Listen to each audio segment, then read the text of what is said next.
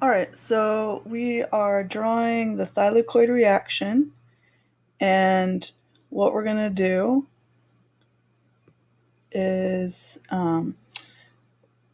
orient ourselves. So we're in a chloroplast, and that chloroplast has an outer membrane, and it has an inner membrane which is actually highly folded into these pancake-like structures.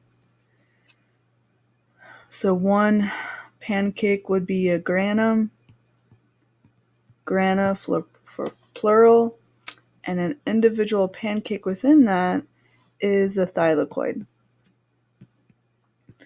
And so what I have below is the thylakoid itself, which has a double membrane. We have blown up one of those thylakoids, and we're going to look at the membrane. So I've already drawn that double membrane here, so you can see it, and we don't waste time with me drawing it.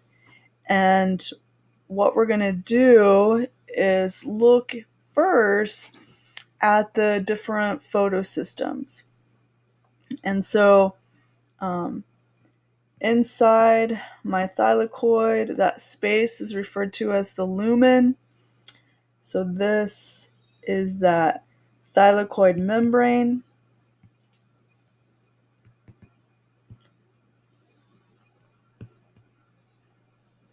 And then outside my lumen, down here, we're looking at that other thylakoid right abutted along with this one.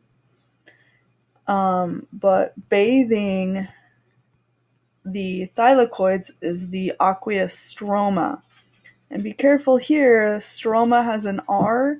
It's not stoma, like the opening in a leaf without the R.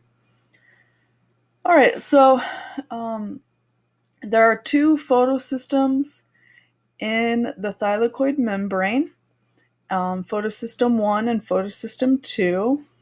And we're actually going to start first with photosystem 2, which starts our process, while photosystem 1